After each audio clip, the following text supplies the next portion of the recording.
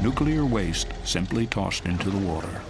This was the face of waste disposal for decades. Greenpeace activists tried to prevent this, in vain.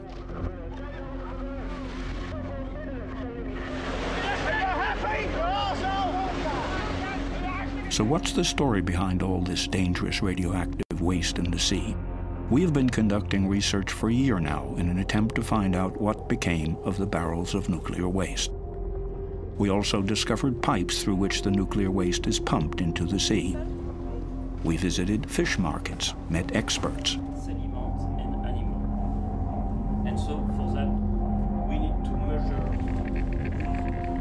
As well as a lot of people who are scared about radiation.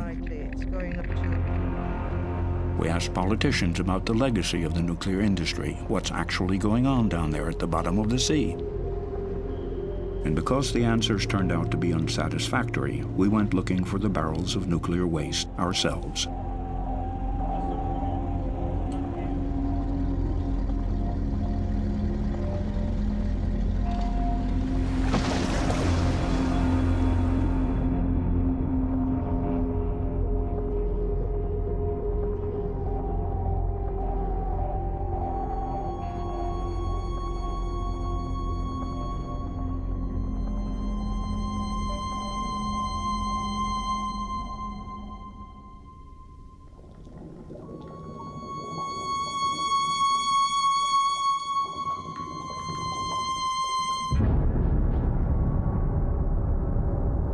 We are going to get to the bottom of what happened in the past. We want to know, where is it radioactive, and what is the source of radiation off the coasts of Europe?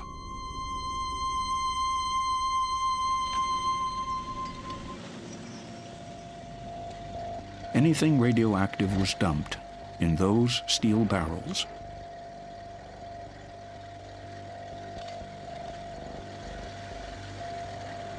Contents: low-level radioactive waste from hospitals, but also radioactive waste from nuclear plants across Europe. For decades, the nuclear industry has used the sea as a dump site.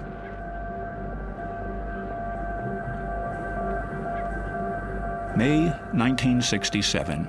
In the port of Emden, Lower Saxony, nuclear waste from Germany, Britain, and France will be loaded onto the British cargo ship Topaz. The barrels are to be dumped in at least 4,000 meters of water. The nuclear waste was supposed to be diluted by the water.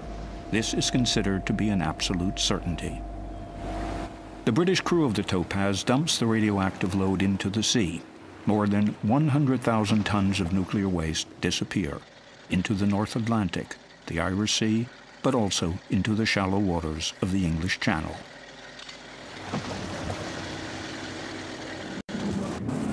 Then in the mid-1970s, Greenpeace stages various actions and raises awareness about these dumping activities. An outcry resounds across Europe.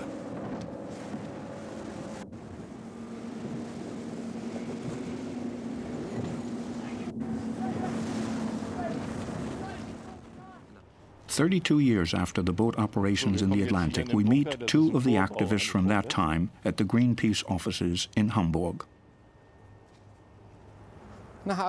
Harold Zindler and Roland Hipp haven't seen one another for a long time. Both fought with great conviction and commitment against the dumping.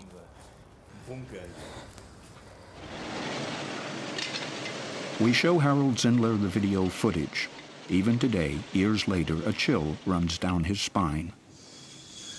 This is cynical.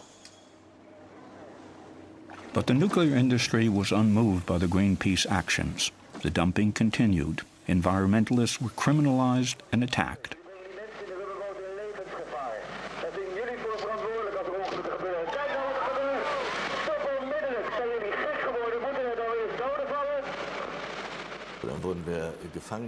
Then we were taken captive on the ship and were locked up in the bow. The dumping continued and we could hear it, and what we had just witnessed actually happened. A dinghy was hit again, and at that point the action was called off. It was far too dangerous and people could have been injured or even killed.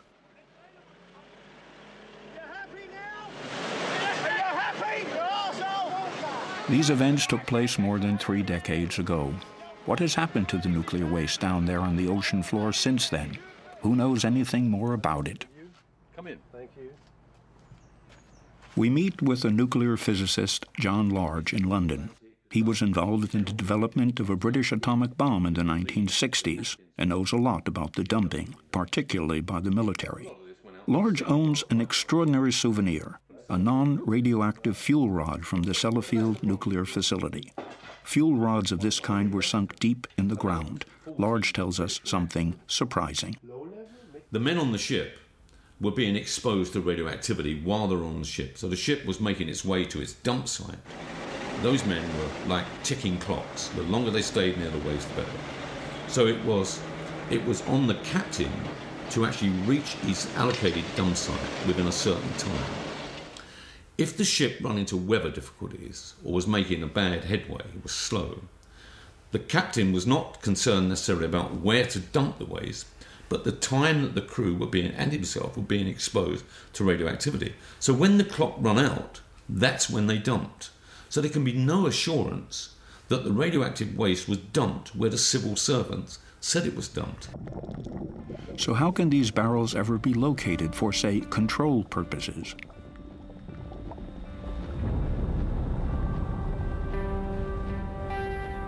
A look at official British dumping inventories raises even more doubt about the accuracy of the information. Entries relating to coordinates or ocean depths are often marked "not known." It gets worse.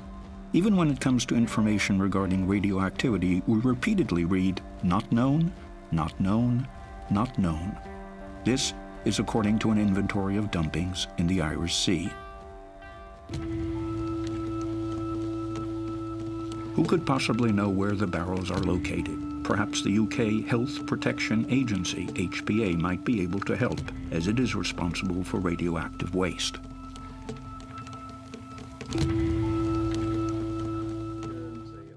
We meet Dr. John Cooper, departmental head of the Center for Radiation, Chemical and Environmental Hazards. He knows all about the problem of dumped nuclear waste barrels. Can it really be that the dumping inventories are incorrect? I would be surprised if there were other disposals which were not included, but of course you cannot completely exclude that. The military did never tell you what they dump. So what do you do with this fact? Well, I think at some point you have to rely on the information you've got.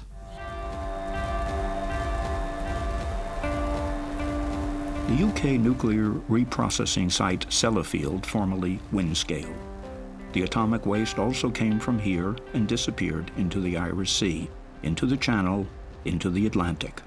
The suspicion, highly radioactive nuclear waste may have been dumped. It was officially banned.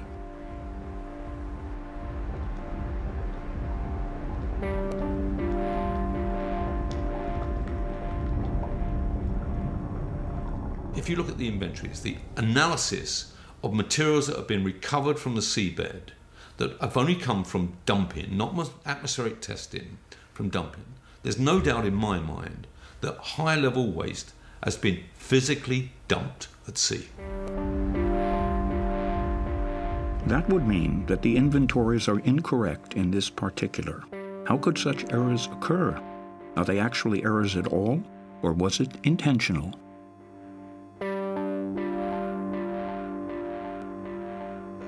Powers that are written in a future. Michael Meacher might know more about this. He was Minister of State for the Environment from 1997 to 2003 and an opponent of the dumping policy. Charging for workplace parking levies and other measures which local authorities will put into their local charge.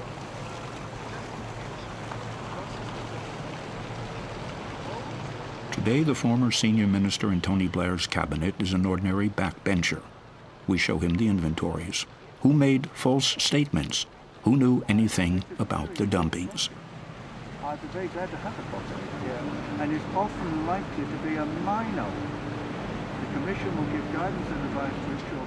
I suspect that that was an agreement between the Ministry of Defence, the Army and the nuclear industry. I presume this was, I won't say a plot, but this was an agreement between them all to do something which they would rather not anyone knew about. And that's why it's now impossible to get the information about exactly what was dumped, where it was dumped. I think we have a pretty good idea where it was dumped, but we don't know, and the quantity of it we certainly don't know, and the effects of dumping that in the sea over decades or centuries, again, we don't know. I mean, this is a sort of conspiracy.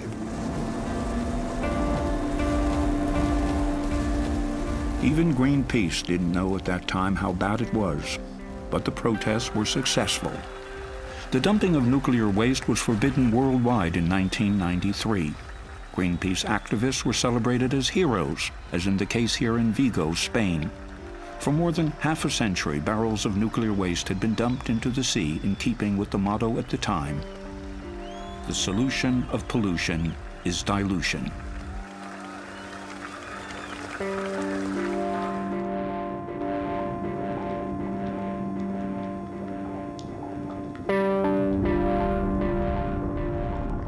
The fundamental underlying problem was that they assumed that if you dilute the radioactivity with tons and tons of water, it's safe to discharge. If you dump solid radioactive waste and it dissolves in tons and tons and tons of water, then it's safe to dispose of it in that way. And that is being proved wrong time and time and time again.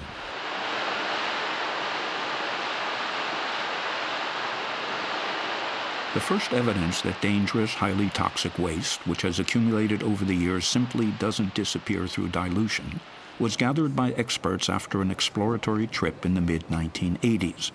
Germany sent the research vessel Walter Herwig to the Atlantic dump sites. The disposal points were examined. In so doing, the scientists inadvertently salvaged 9 barrels. The researchers found plutonium in the water, in the seabed, and in the fish.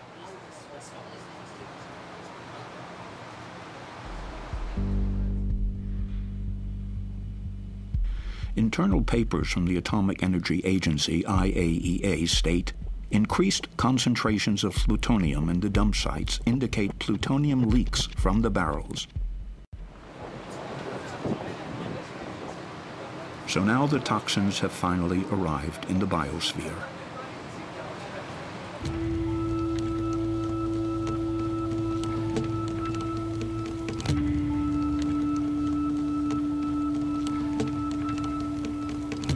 Monaco, seat of the IAEA's marine laboratories. Biologists here are researching the dangers of nuclear waste in the sea. This is the head of the laboratory, Dr. Hartmut Nies.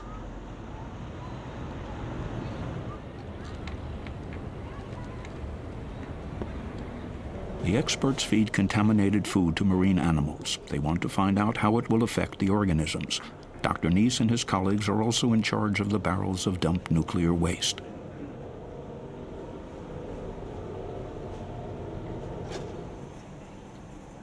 The key question is, what happened to the barrels? Are there still any undamaged barrels down there after all these years? Or are they all corroded? We examine the ocean floor constantly in any case, and we would certainly have noticed any barrels. So you would assume that the barrels in the English Channel would all have rusted open or have simply gone? I would assume so. And if you would now find undamaged barrels, wouldn't it be better to salvage them? If it's not going to cost me a lot to get them out, of course. Yes. There hasn't been a single new investigation into the dump sites for 12 years. Is Nies right? Are all the barrels corroded?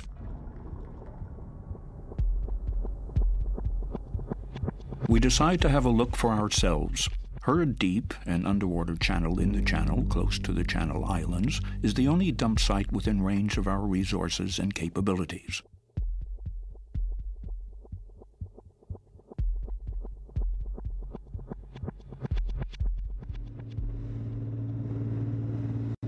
We have chartered a boat. Hurd Deep is approximately 10 nautical miles northwest of the Channel Islands, Alderney. A small submarine is supposed to provide us with video images. The unit is almost impossible to maneuver because the English Channel is known for its strong currents. The Greenpeace activist Harold Zindler is on board.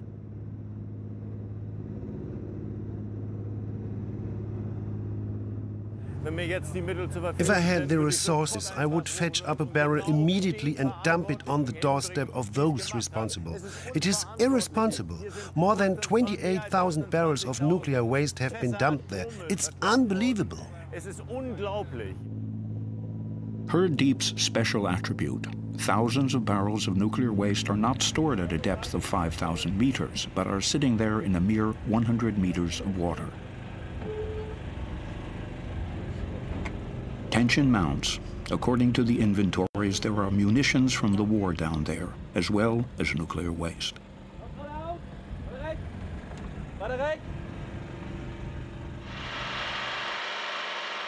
What are we going to find?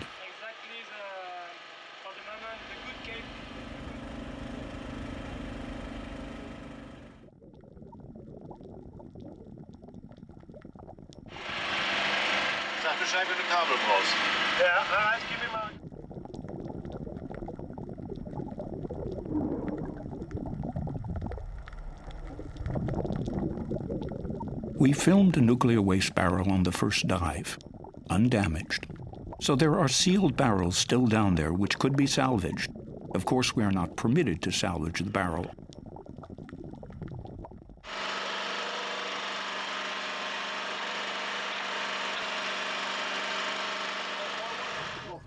On the second dive, we also discover this totally corroded barrel. Up on the boat, the find leaves Harold Zindler upset. What shocked me most here? We discovered barrels very close to land in 140 meters of water in a place where we can even see Alderney and are looking towards France, which is barely 30 minutes away.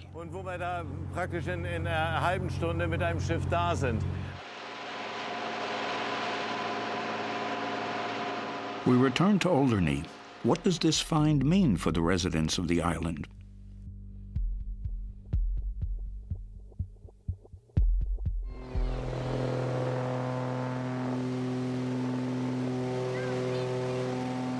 Professor Chris Busby approaching Alderney. The physicist was here decades ago. A doctor had asked him to come. There was an unusually high incidence of cancers on the island. Busby has been actively campaigning against the dangers of nuclear radiation for years now. He is regarded as something of an enfant terrible, stubborn and awkward. Rather than to listen to his pointed opinions, he is the sort of person whom the authorities prefer to stigmatize.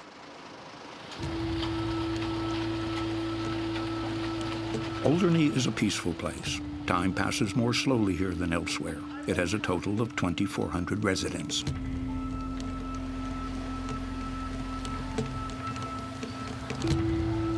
The island is also a refuge for well-to-do British pensioners. But the place may not be as idyllic as it at first seems.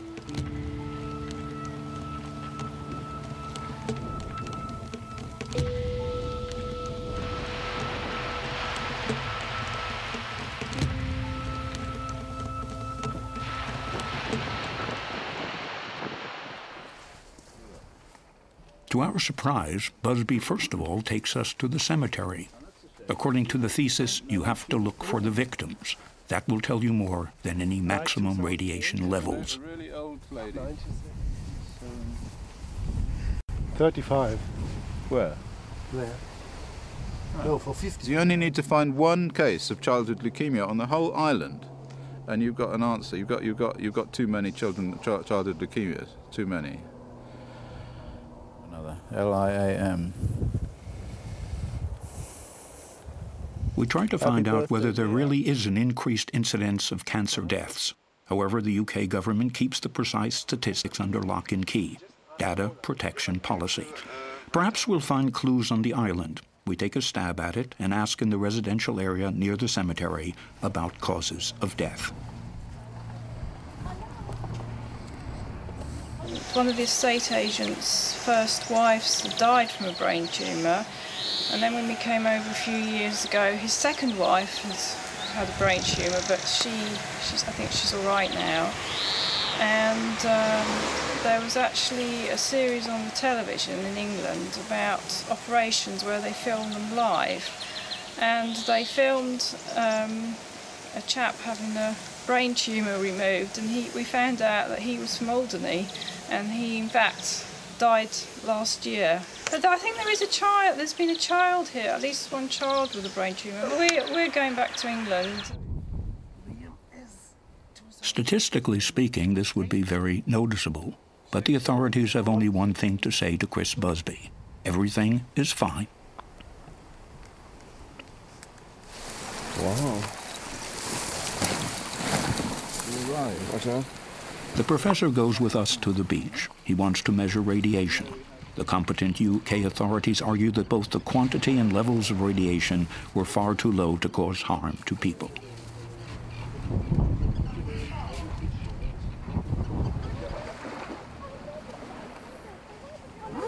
What we have learned since the 1980s is that material that goes into the sea comes back to land. And it does this because the particles on the seabed, the very fine particles, attract the radioactivity, attract the plutonium and attract the cesium and all the other stuff. Professor Busby wants to go even further out. Dusk begins to fall and the tide starts to come in. Busby criticizes the authorities because they didn't do any of their own measurements, but simply guesstimated the levels of radioactivity out there in Hurd Deep. I would expect to find cesium-137, ruthenium-106, a whole load of stuff. Plutonium. Plutonium? Yeah, for sure. So that might be quite poisonous here. Well, of course. Chris Busby's gamma spectrometer measures increased levels of radiation at this point. 204. But there was a hell of a lot of uranium from the Hurd Deep. They dumped an enormous amount of enriched uranium in the Hurd Deep. That was a very big amount of material there, so it's entirely possible that that also has ended up here. We also take readings with our Geiger counter. It is true, the level of radiation has increased. How dangerous is this for the people here on Alderney? Only requires one cell to be damaged to go on to form another cell and another cell and another cell and eventually form cancer. So every single dose, right down to a single radionuclide decay, has a finite probability of causing cancer. Is Busby on the right track, the outsider? And shouldn't the undamaged barrels be salvaged as a precaution? What does the director at the HPA, Dr. John Cooper, have to say?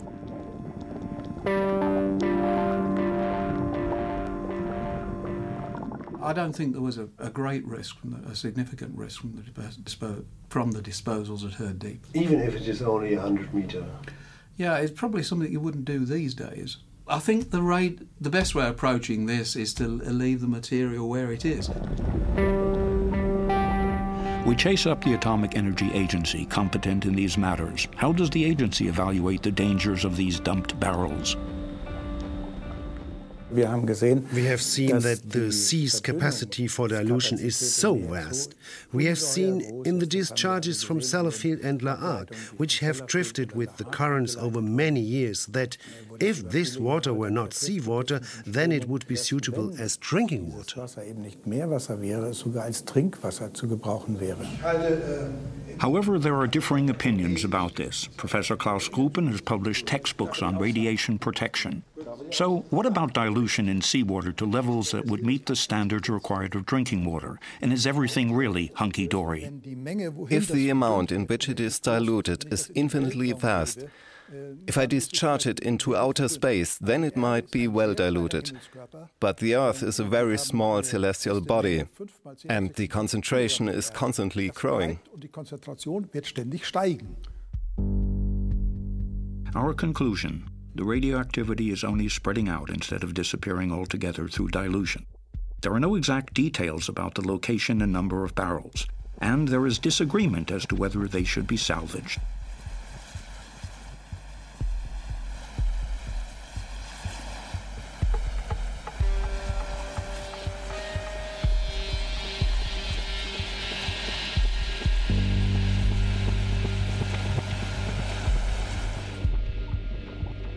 The dumping of nuclear waste in the sea was banned worldwide in 1993, yet the nuclear industry has come up with other ways.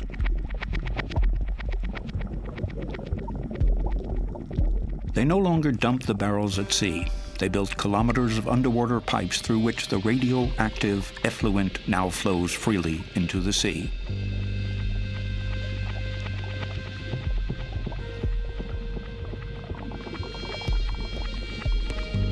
One of these pipes is situated in Normandy. It comes from the French reprocessing plant at Hague. Greenpeace protested here too, underwater.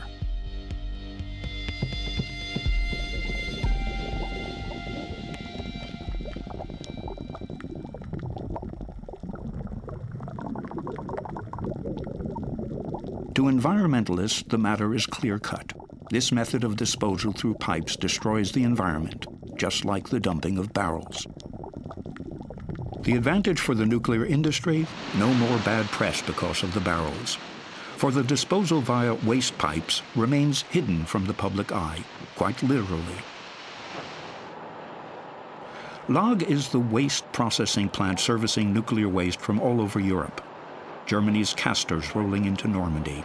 But the people here are no longer willing to accept the abuse of the sea as a nuclear dustbin.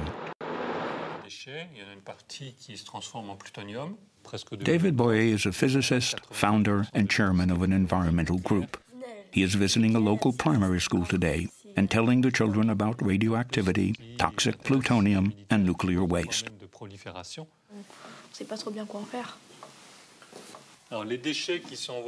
David Boyer asks us to come with him to the fish market.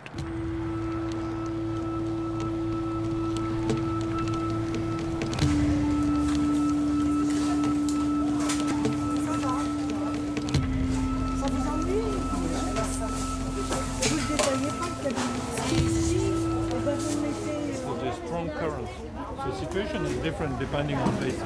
The physicists criticized the assessment criteria relating the health of marine organisms. According to him, Fukushima has changed things. We need to rethink. One can no longer say clean water equals clean fish equals healthy fish. Some of them contaminated and some of them not. It's more difficult with fish because they move around. So one fish picked up someplace, might have been in a radioactive place, get contaminated. So in these mussels, you might find something. So what could be found in this mussel, for example? Some of the radioactive elements discharged by the reprocessing plant, like iodine, cobalt. So it's more like gambling, huh? Like you might be lucky or unlucky. The toxic waste from the reprocessing plant at Hague is no longer a just local problem for the people of Normandy. According to Boyer, marine pollution is a European problem. If you balance the benefit against the detriment, this benefit is almost zero, except for the local economy. But as a global point of view, it's zero. And the detriment is evident, so of course it is a sin. Boyer travels with us to Ostend, Belgium, 400 kilometers from Hague. He will show us how far the radioactive toxins have already spread, for their origin has been precisely measured. He meets up with a Belgian activist. He gathers seaweed. The environmental activists distrust the measurements made by the operators.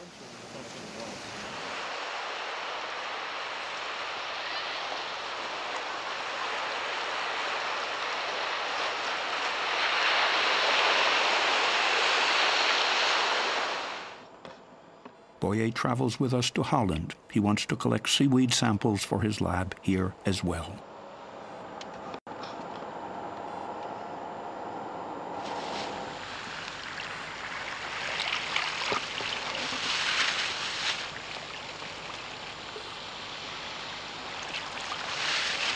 I have the iodine, the seaweeds from Germany there. We collect, this was sent to Accra by a German friend of us who was worrying, is there iodine contamination from La Hague up to Germany? And the answer is yes. We find iodine in the seaweed up to Germany.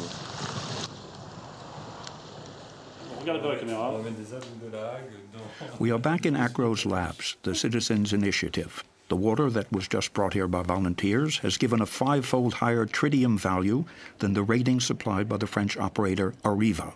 It is now obvious why the citizens take their own measurements.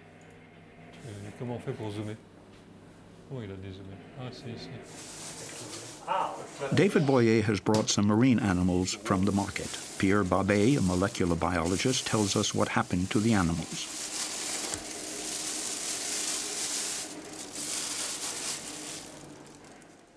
We now know that there is a very good exchange between the deep sea and the upper water layers. The radioactive toxins accumulate in the food chain. This little worm here, for example, can contain 2,000 to 3,000 times more radioactivity than its environment. It is then eaten by the next biggest creature and so on. At the end of the food chain, we discovered damage to the reproductive cells of crabs. And this damage, these genetic defects, are inherited from one generation to the next. And the effects and the mechanism of human cells and animal cells are the same? Yes, yes. I don't know, a cell in human or in animal, it's the same.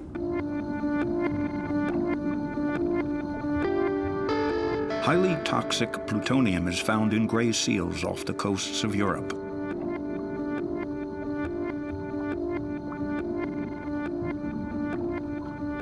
Radioactive cesium has been found in porpoises.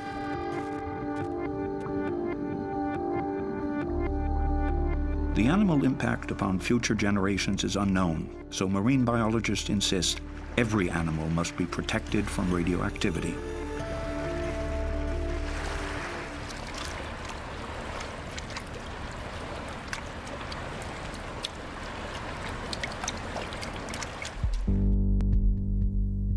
But how dangerous is the nuclear waste in the sea for us humans? We look for answers to this question in the UK, in Sellafield. There have been some alarming reports from there. The second disposal pipe for Europe's nuclear waste is located in the north of England.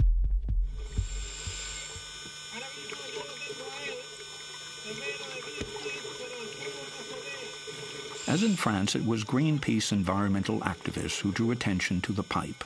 That was in 1997. Also present, the then 35-year-old Sean Burney. And electricity.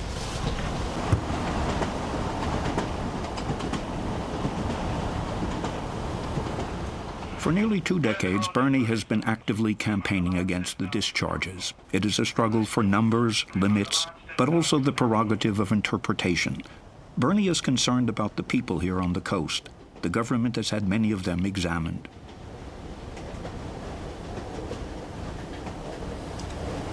You see here, along this coast, there are people living on this beach. You can see these small houses. And they are what's considered one of the critical groups because they live right on the beach. They're exposed every day to the sea and therefore to radiation coming in from the sea. So their houses are full of plutonium dust. Their bodies will be more radioactive. They'll have plutonium in their teeth. The closer you are to Sellafield in the UK, the more plutonium you have in your teeth. The pipe from Sellafield is clearly visible only from the air. But how could the disposal contractor bypass the ban on discharges?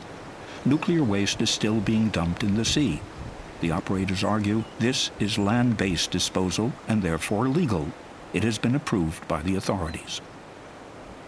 Is there a scientific, logical reason why barrels are prohibited and discharges are allowed? I think it is more a philosophical question. This is not a philosophical question for him. Wolfgang Rinneberg was Director for Nuclear Safety at the German Federal Ministry of the Environment and is an expert in the disposal of radioactive waste. No, there is no logical reason for it. Ultimately, there are only economic reasons. The question is, how expensive would it be to install appropriate filtration systems, for example, that would ensure that a discharge of this kind is close to zero? Perhaps this plant would prove to be uneconomical. That's what's behind it. There's no evidence of a physical reason or any other reasons for that matter. Every day, more radioactive swill flows into the Irish Sea. Nuclear waste from Sellafield can now be found on the Norwegian coast.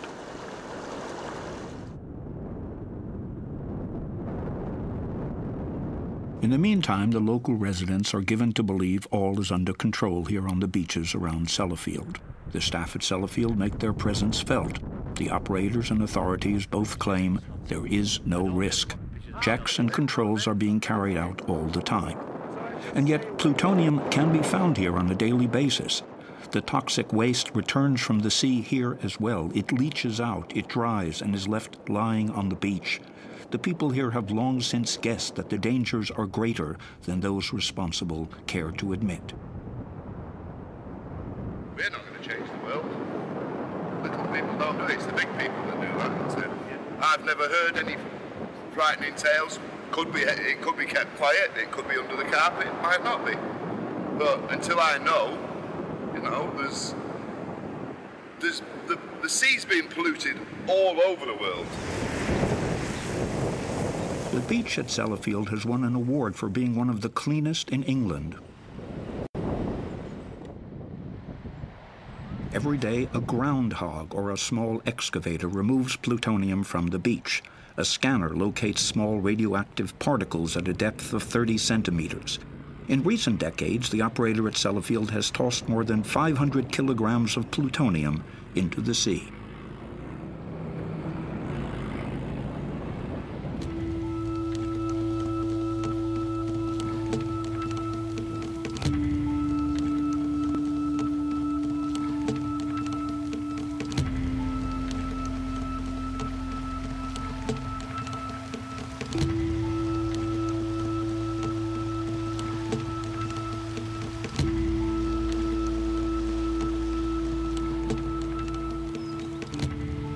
A woman from the Netherlands, Janine Alice Smith, lived inland from Sellafield for many decades.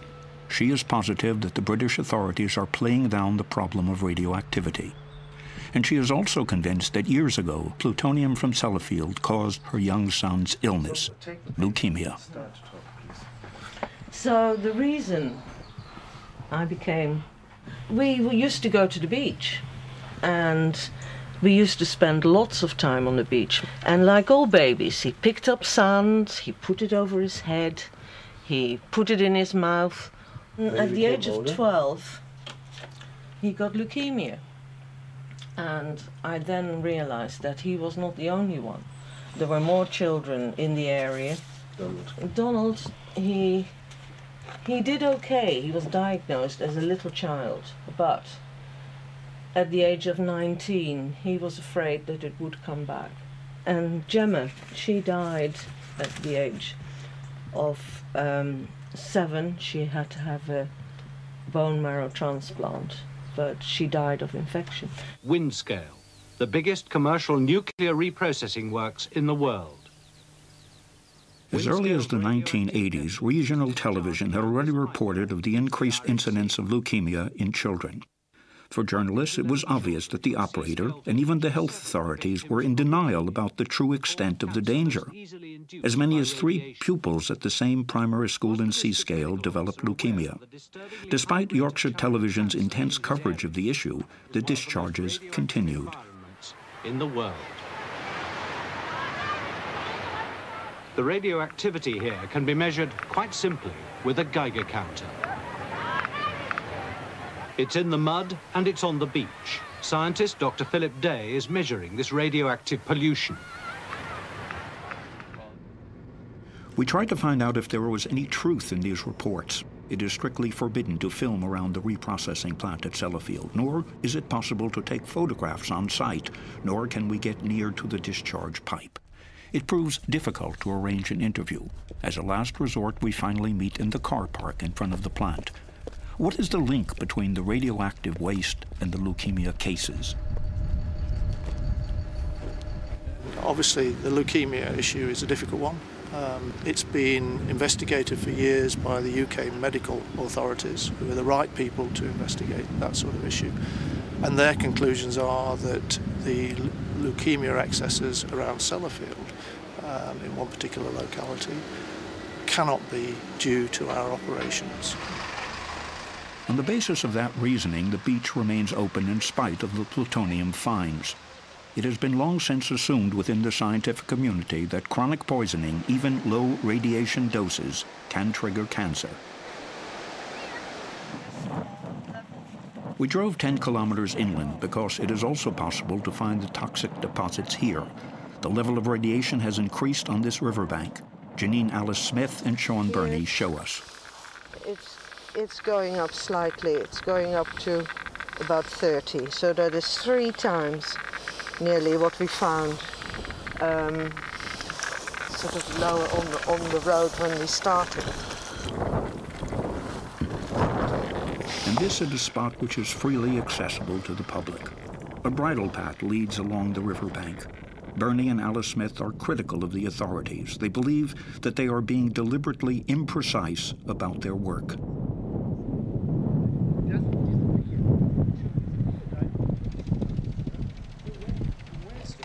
So when the authorities take a sample and they measure, they might take one sample here. What I used to say to journalists, they just want to know what happens from year to year. They don't want to know what happened 50 years ago.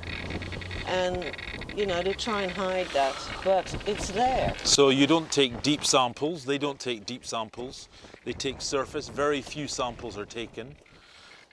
So they get the evidence that they're looking for rather than what would be in the interests of public health. The authorities haven't even measured plutonium at this spot. We take a soil sample and will have it evaluated back in Germany at the University of Mainz. The result turns out to be alarming. The amount of plutonium is up to 10 times higher than the permissible limit. Okay, that's the first sample. The other sample will come from far more. How dangerous is it to live in Sellafield? Professor Richard Wakeford from the University of Manchester doesn't think it's that dangerous. The operators like to quote him. After having worked for almost 30 years in the nuclear industry, he is considered to be one of the luminaries on the subject of radiation risks. Well, I think that's... We go into the corner over there. You prepare the chair over there. Sure, okay. I assess the risks from radiation in an aircraft flight or living in sea-scale to be very small, and it should really not be of major concern to parents or anyone else. There are much more important things to be worried about. There are 2 major ideas. Either childhood leukemia is a rare response to a common but as yet unidentified infection, or large-scale urban-rural population mixing, there has been an increase of childhood leukemia. I mean, that's very compelling epidemiological evidence. Conclusion. Either a virus or population mixing around Sellafield is responsible for cancer, but not the highly toxic nuclear waste from the sea? I mean, there was... We are confused and ask a German expert, the physician Klaus Hoffmann, a member of the various German federal government's radiation protection committees. We meet the busy scientist in a Bonn hotel. What do you say when UK experts stand there and proclaim that these connections don't exist? Well, they are simply wrong. There is little evidence for the population mixing hypothesis, and there is absolutely no evidence of the virus hypothesis. There is neither a virus, nor are there antibodies. In other words, forget this whole infection hypothesis. These hypotheses that have arisen primarily to explain away any risk from radiation. Das Strahlenrisiko eben wegzudiskutieren. It is no longer possible to explain away radiological risks contained in internal, IAEA documents. Here we read of the advantages, low energy costs, jobs. But there is also a record here of the very things Professor Wakeford is refuting. Radiation is indeed responsible for shorter life expectancy and premature death. Cancer is also named as the cause: leukemia, bone cancer, thyroid cancer, lung cancer. Here are private videos from a children's cancer ward in Wales. Professor Chris Busby sent them to us.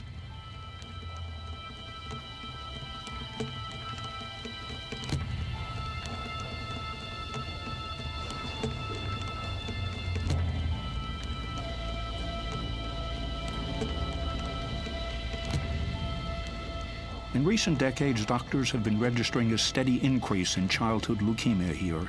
For the little ones, the treatment is torture.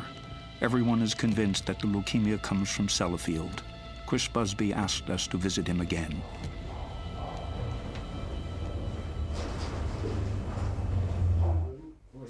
Together with his colleague Richard Bramhall, Busby tells us an incredible story. The cancer statistics around Sellafield are 10 times higher than in the rest of the country. About 20 now, if they're alive.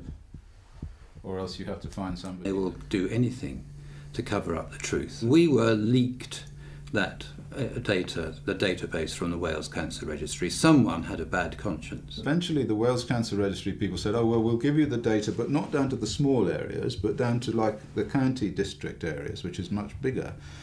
But when the data came, and I put it on the computer, I found that it was the small area data. It wasn't the big. So whoever had done it, either by mistake or because they wanted to leak it, had given us the small area data. After the Cancer Registry had given us the data, they were sacked. That was it. I put a letter into the British... people were sacked? Yeah, all of them, yeah. Well, they closed the unit down. Yeah. We don't know what happened. So this woman, Mary Cotter, who said, we will give you what you want, she was sacked. Recently, the House of Lords refused to publish current pediatric cancer numbers, data protection policy. And the nuclear industry, it strikes a balance between cancer rates and costs. The effort required to protect people from radiation exposure should also take stock of the cost implications. We want to find out from the UK health authorities, can it really be true? To reduce the doses any further might cost a disproportionate amount of money that could be actually spent elsewhere. So that's the sort of balancing you have to do. Is that supposed to mean that you are prepared to accept a number of cancer deaths? To keep the costs of discharging atomic waste into the sea as low as possible? You are doing that comparison. I'm reading that. Mm-hmm. And that's no different to what happens in many other areas of decision-making in society. Where do such cost-benefit considerations come from? In our research, we come across the influential ICRP, the International Commission on Radiation Protection. The group operates as an independent charity for the benefit of the public. A request for an interview with the director is refused. But we find a lecture on the internet by the former chairman, Roger Clark. Society's changed. If you went He elucidates the cost-benefit principle. Clark cites Epicurus's utility ethic. Some examples. The needs of the many outweigh the needs of the few, right? Everybody The needs of the many outweigh the needs of the few. Was a good thing. So you vaccinated everybody with immunization. Insiders tell us that the ICRP is the elongated arm of the nuclear industry. We also come across Professor Wakeford's name on the website, the expert from the University of Manchester. To our surprise, we also find Dr. John Cooper's name from Health Protection Agency. You are working for the Health Protection Agency. Yes. At the same time, you are in the main body of the ICRP. Yes. So you give yourself the independent scientific risk from one hand to the other. So in Germany, it would be a conflict of interest. A conflict of interest. Yes, that is a problem. The HPA is the ICRP. The ICRP is made up of government institutions, government representatives. So therefore the HPA, the ICRP, is made up of government representatives. It's not the ICRP is not some great independent body. It's made up, people from the HPA attend meetings of the ICRP and set the standards. Truth is, I knew that Even former UK Environment Minister Meacher has to admit his impotence. I, as a minister, my civil servants were not very pleased about this, bringing in people like Chris Busby or other people who are independent scientists like John Lange. I mean, they didn't want that kind of confrontation or discussion or debate. I mean, if we had that kind of open, honest exercise, one would feel a lot more confident. But government doesn't want to do this. They just want to go with the official standard view, which actually is the nuclear industry view. And at the coalface, for years now, Sean Burney and Janine Alice Smith have endured much frustration. No one talks openly. The environmental activist and the mother of a son with leukemia are fighting a quixotic fight. I think in a way it's quite a sad place. It used to be a really thriving holiday place. People used to come from all over with trains from all parts of Cumbria. Anger that decisions by governments over many decades have created this nuclear disaster on this coastline, and for most people here, they don't know about it, or if they do know about it, they don't want to know about it. It's out with their control. It's a decision made by government in London. Sellafield and La Hague show that the disposal of waste into the sea was, and still is, a mistake. However, hardly anyone is prepared to admit it officially, because then you would have to deal with tough questions. Who was lying? What can still be salvaged? And who is going to pay for it? From the northeast Atlantic dump sites all the way up to the coast of Norway, nuclear contamination from barrels and pipes is a problem which is deliberately being brushed under the carpet. This can only be resolved by sealing off the pipes and salvaging the undamaged barrels wherever possible.